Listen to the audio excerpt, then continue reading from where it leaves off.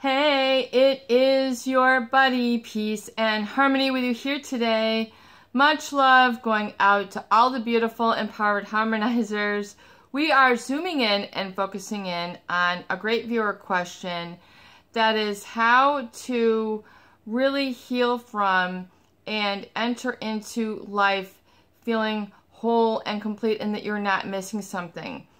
Now, as a result of certain life experiences, sometimes you feel unequipped to do the job, especially when we talk about being in a new relationship or relating to new types of people or having relationships in a new dynamic, a new relationship front or frontier, a way that you're really in a different mindset or you're taking on a different role, if you will, or a different I am or identity, which is distinguished by new boundaries and new standards.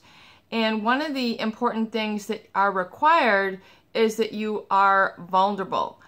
So there is a balance that needs to occur when you're looking at moving forward in terms of your letting your guard down or being vulnerable. Now, a lot of people have questions as well when moving forward about how do I remain protected. So when we talk about boundaries between yourself and others, we're talking about physical boundaries. We're also talking about internal boundaries. So physical boundaries are your own personal space. So if someone comes in and bumps you or gets in your personal space, you feel crowded out, you feel that, they're disrespectful. The same thing occurs with internal boundaries, which are a result really where your thoughts and your feelings and your spirit is. So oftentimes when people are in relationships where they've been manipulated or betrayed, there's a violation of both of these boundaries. Not only physical space, but a sense of sort of that internal I am that has been violated. So to learn how to protect that and let go and enter into new relationships is to understand really what both of these are and what it looks like to protect these. So physical boundaries, if someone is encroaching in your space, can you step back just a moment? Can you move your desk over there? Can you please set up the light over there? Can you please move the chair? I just need a little bit of breathing room. Might be some statements that you can make in order to declare your boundaries, your physical boundaries. Now, we can understand that in personal space is usually thought to be 1 arm's length away. So that is your personal space and it moves and resides with you. Now, the internal space is something that is not out there, but it is definitely something in the way that you speak, your values, your opinions, your mindset, which also needs to be guarded in a similar manner. And so you can do this and protect. So your internal boundaries are your thoughts, your feelings, your emotions, your values, your mindset, and what oftentimes people get caught up as explaining and justifying yourself. I'm this way because fighting back. You have to, when people are trying to protect themselves, oftentimes they find themselves in a reactive state. Reactive meaning explaining and justifying where they've been in their life, why they feel how they do, explaining and justifying their hair, their clothes, their diet, their job, their time, their vacations, explaining and justifying. So if you feel that you're constantly explaining and justifying yourself, that is where your internal boundary is and you're trying to protect that. But when you engage in that habit, basically you're entering into a conflict consciousness. In other words, deep down, you don't feel that you deserve to have these or that you have an issue with someone else respecting these. So when you do that, you're basically taking the bait. You're entering into a conflict consciousness, which means you're having to explain yourself to somebody else who then takes authority over you. Does this make sense? And so you are the one who has jurisdiction and authority over yourself and your emotions. When we talk about sort of backing up, how do you then back up and protect that internal boundary? Let's back it up here a moment. Okay, you can say that and get yourself some breathing room, some personal space for your own thoughts in order to have these flow and not be cut off because you're in a relationship with someone who you feel combative or has got that sort of reptilian part of you, that fight or flight, that limbic system on high alert. So to be in relationships comfortably, you really need to be able to be vulnerable and emerge from this high alert status. In other words, here they come again. Here's this person who triggers me. You want to process and work through those triggers on your own so that they become irrelevant, that you're unaffected. This person no longer sort of hits your personality or your space in a negative way. In other words, it no longer becomes toxic. To get to that level so that it's no longer toxic, you have to do some of this internal work and become in touch with and sensitive to these issues that they tend to push your buttons on, and have that work through beforehand. I call this sort of like forecasting. In other words, meaning that to understand that when you go around either specific people or specific intimate relationships or family relationships or work relationships, whatever it is that's the trigger for you, to understand really what your triggers are and the why, the cause that creates the effect, and work through it. So, and to sort of flesh it out so that this trigger no longer becomes a trigger to you. It becomes like water off of your back versus a stinging, tense situation, where you're feeling like you're on pins and needles. You can't sleep. This is anxiety. These are old wounds. These are old hurts that you're still allowing to recycle within your system. Rememorizing them and rehearsing them and replaying them over and over again. Oftentimes people feel very out of control, they feel very agitated, and they feel that they can't really get through what then becomes a wall in their relationship. So rather than a boundary, it becomes a wall, and they can't really sort of be vulnerable to people. They can't be on a level that is communicative and effective. So in order to let this go and make yourself vulnerable without being unprotected means that you have to identify those internal as well as those external, I guess I want to say physical versus internal boundaries, and that you understand and are in touch with both, that you can put those up, like drawing a shade on your window, or opening them up. So I want you to be able to have that degree of control, a shade or a blind or a curtain or something like that. So to be able to pull it back a little bit and put it back down, to have that mechanism and to understand what that looks like physically and then emotionally. So I think it's a lot easier for people to understand the physical and then to get a feeling for what it's like on the internal. So physical space. So you know what it's like when someone isn't really giving you physical space. They're encroaching on your space. They're cramping your style. They're going into your living space. There's an energetic sort of violation energy in something that you can feel. So physically as well as emotionally. So it's much easier to see it in the physical world and protect that. So in other words, one arm's length away, how do you then make that internally? So realize that there's a similar pattern that's going to take place physically as well as emotionally.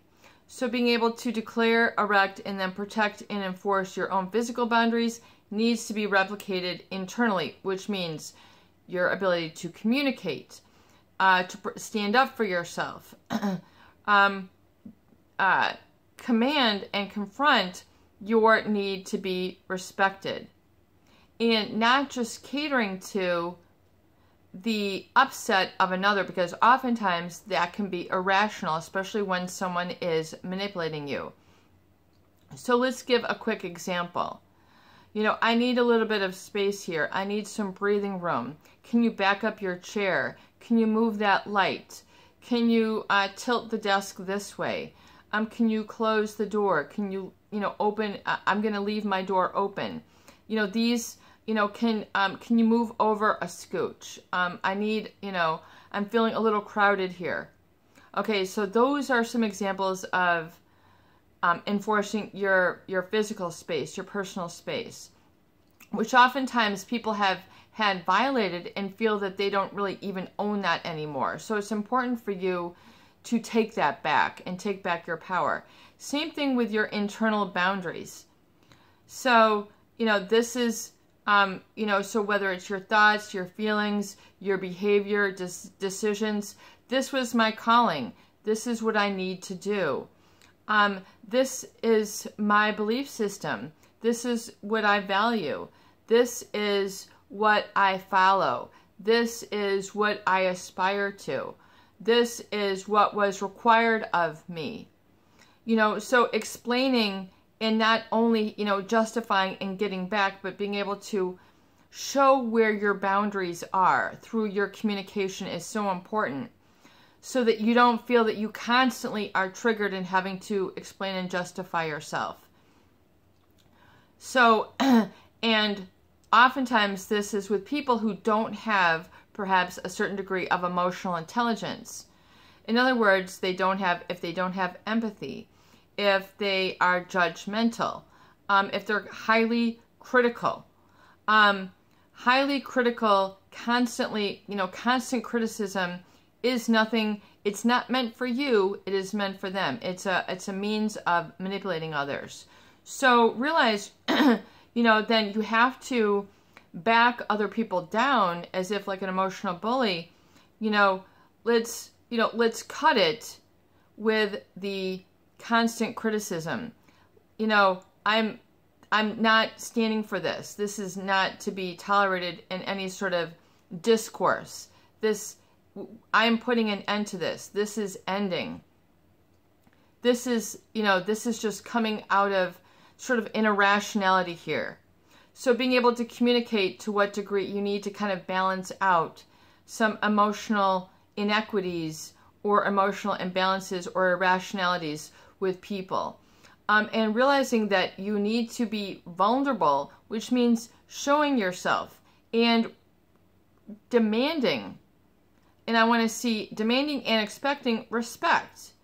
So you need to clear the air by demanding respect. So sometimes there needs to be what I would call carefront somebody, or not really confront, but to do it in a caring manner.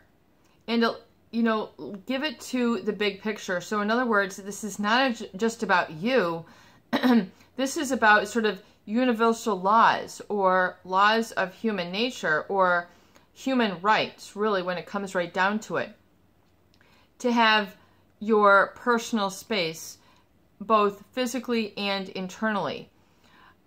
And being able to sort of express this is so very crucial, but to deliver the message and to not go back and forth, but it is what it is. And so to do that, to make these statements and then physically back up will help your message get through. In other words, to show and help inform and educate those people who are not emotionally intelligent, who are manipulative, who want to go for the win, who want to always be the one who is right. In other words, it's a one-directional relationship. So to bring to light some of these realities, this is not one-directional here. I think, there's a little bit of perception here to clear the air. And to say, not everybody has the same journey in life. So to make statements between 5 and 15 words will help to sort of clear the air and help you to declare those not only physical space boundaries, but those internal boundaries to protect what's going on within, which is very important, especially if you are in a degree where you still need to interact or you're still trying to settle things or work things out. So the person might be physically present, or they might not be. Maybe this is just sort of a wound that you are still dealing with and grappling with. So you need to have compassion, forgiveness, and empathy for yourself and experience your okayness and your wholeness before going out and taking that into the world. In other words, it has to be a lesson learned, and it has to be something that you stop procrastinating on, so that you're completely 100% clear with yourself. Excuse me, I have an itch. With what you will tolerate and what you won't tolerate. These are what you call standards. Excuse me, I'm sorry, I have an itch. It is hay fever time. We're getting from the summer into the fall. So anyway, for you who have been with me for some time, know that I have hay fever, etc. So anyway, so being able to work through these issues in and of yourself is important, so that when situations come up, either getting together or in your mind's eye, if you're still sort of grappling with this and you're finding it hard to enter into new relationships, it's because you haven't incorporated and had a good working ability with boundaries, both physical and emotional. These have to be user-friendly for you, meaning that you are able to either deliberately protect. In other words, it's going to take some deliberate effort, and then eventually, as you have repetition and experience, it will become automatic, and you won't take offense. You won't be offended. So you have to become unoffendable. Becoming unoffendable. When you embrace yourself for who you are and really understand that we're going to get right back to it, that the divine intelligence runs through you, and to live in that space means that you work through it, and that you don't have to get into a quarrel with another individual to live by that understanding and that societal universal law. So it's to understand that you work through this, that you're in touch with this, and that you understand these values yourself, so that when they come up, it's just an automatic, when the constant criticism, when this comes up, knowing that you've worked it through, that this is a method of manipulation to get you to feel bad, the old guilt, the old shame, the old self-doubt.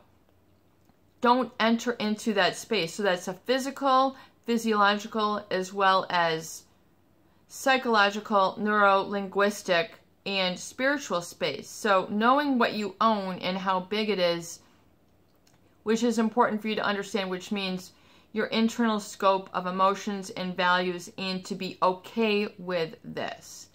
In other words, you're honoring something within you.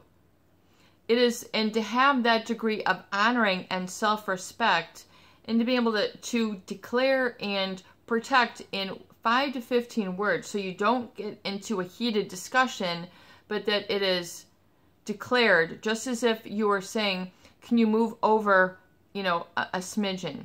It's the same thing. I want you to get really good at being able to do that with your emotions as well. So if someone's coming up with a criticism, you don't launch into, oh no, you don't, and then getting into the over-obligating, falling for the guilt, falling for the manipulation. There was a great episode on the series Friends. If you remember, that was back in, I think, the 2000s, a real hit series. They've got it on Netflix. But there is a series where now Chandler, which is one of the male characters, then kind of takes over Joey's girlfriend. And he doesn't want to tell her, even though they fell in love and it was meant to be. He feels bad, so he goes and buys a whole new living room of furniture. So here's the over-obligating. It's a sitcom. And Joey's like, you don't have to do all this. You know, to what degree are you then using defense mechanisms to protect that internal space and to protect your vulnerability? So you have to be able to, like a curtain, open and close it. You know, and so you have to be able to exert, and you have to have a go-to statement that protects you, just as if, and you said it in the same matter-of-fact tone. Move over a smidgen. You know, the same way. So protecting your internal boundaries. You know, people have different life callings, and so it is. And be at peace. You know, so you need to be able to make statements like that, that you are, you know, not everybody is the same. Not everybody watches the same shows. Not, you know, you can't control somebody in this manner. It'll only make you unhappy.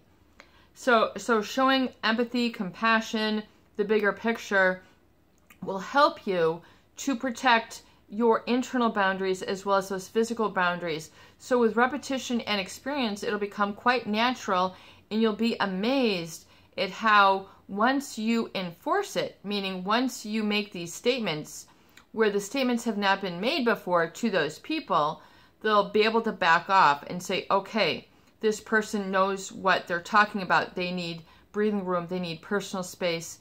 This is, you know, who they are. This is part of their individuality, and it makes sense now.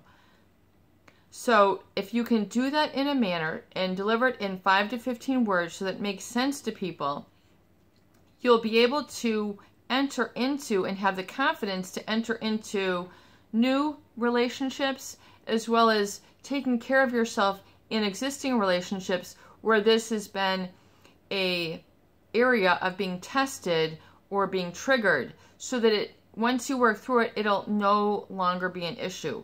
It will no longer upset you. It becomes a natural, normal request, not intended to hurt your feelings or hurt others, just as you can expect or understand that someone else might say, hey, can you move over an inch? It's the same thing with their thoughts and their internal boundaries. So begin to acknowledge others, respect others, and then acknowledge and respect your own. And I think you'll find that it's easy. Once you do this, you'll get a sense of that, what it takes, that internal mechanism.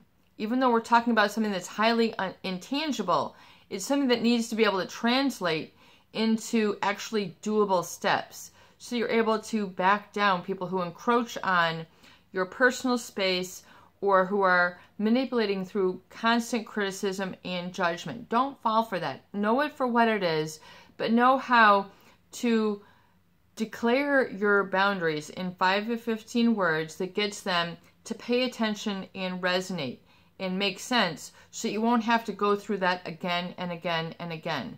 It's your buddy, Peace and Harmony, with you here today, and I hope that these videos do help.